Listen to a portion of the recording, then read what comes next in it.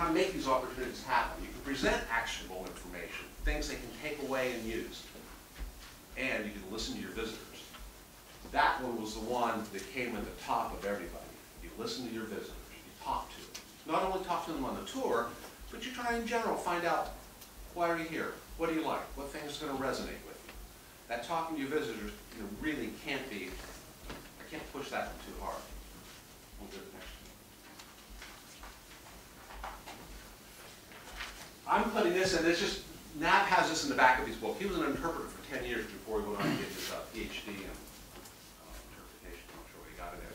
He now teaches at Indiana and Bloomington. But looking back on these 10 years, he said, I wish I would have known that Tilden was right. You really do need to make those connections.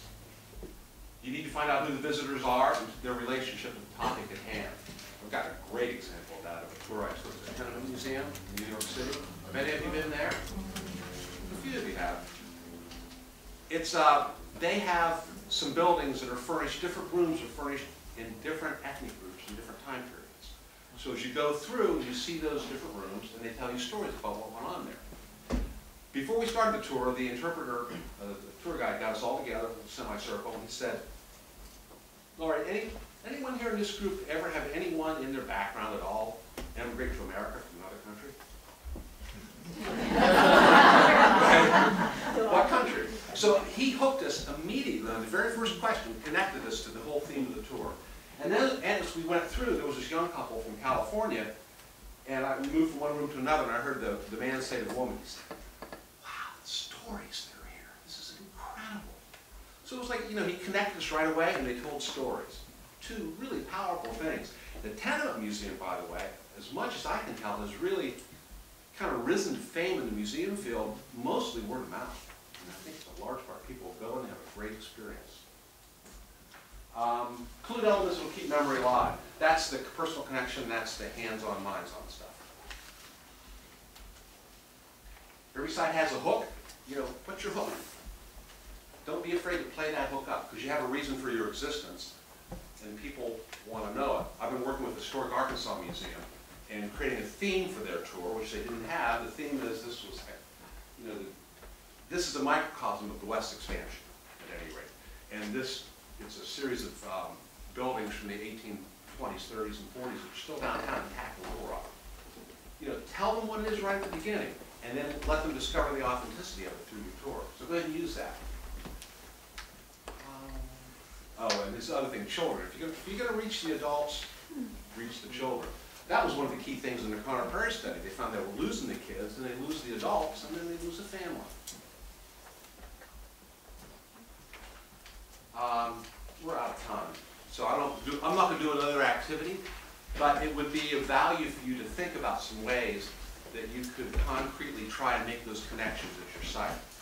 And that information will be sent to you probably within the week. We'll look that over. And let's go ahead. These are just a list of different kinds of connections. These have all come, the ones on the left, some of these have come through my more oral history research. These have come through some other research that other people have done. There seems to be a wide variety of kinds of connections, so there's a lot of opportunities for you to find what can actually work.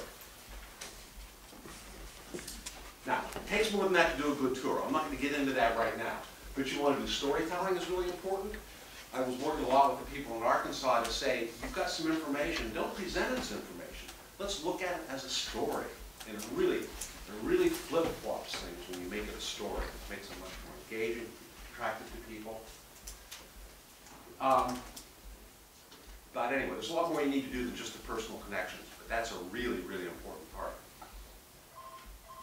So how do you make it happen? We won't do this either. Rehearsed improvisation. It comes out of sort of theater. Is that me? Somebody else. You've got to practice. I came up with this. We used to use this at the 1840 house at the Baltimore City Life Museum. After I read a story by something by Mark Twain saying, if I'm going to misquote him, but if I would have had 3 weeks, I would have written you a shorter letter. It's like, you have to rehearse it, you have to practice it, you get it together, with the idea that when somebody sees it, it looks like it's spontaneous. It looks like it's just being improvised. It looks like it's off the cuff. But it's only because you haven't intentionally looked at what you want to do.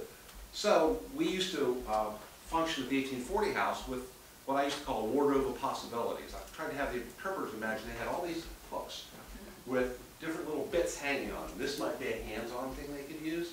This might be a story they could tell. So when you enter a space, you have all these handful of things that are all related to the themes of the space that you could then do with visitors. But you've got to intentionally design them, and you need to practice them. Of course, the challenge is, I'm sure it's not true with any of you here, I've found it incredibly hard to get people who have been doing tours for a long time to want to change. I think if I'm going to leave you with any challenge, it would be, think about some of these things, think how you might incorporate them, try them a little bit. Best if you can try them maybe with one of your peers. Do it with them, see how it works. Take like little baby steps. And think about trying to change things so you can make sure that it's not your tour that's going to make people say, I'm going to go to the historic house again. But they're going to say, man, that was great. I'm bringing all my friends and telling everybody I know. So that next one has my email. Feel free to email me if you want to get any of this, but I think you've got all the emails, don't you? So through Rod, I'll send more material out to you than you want. Okay, thank you very much.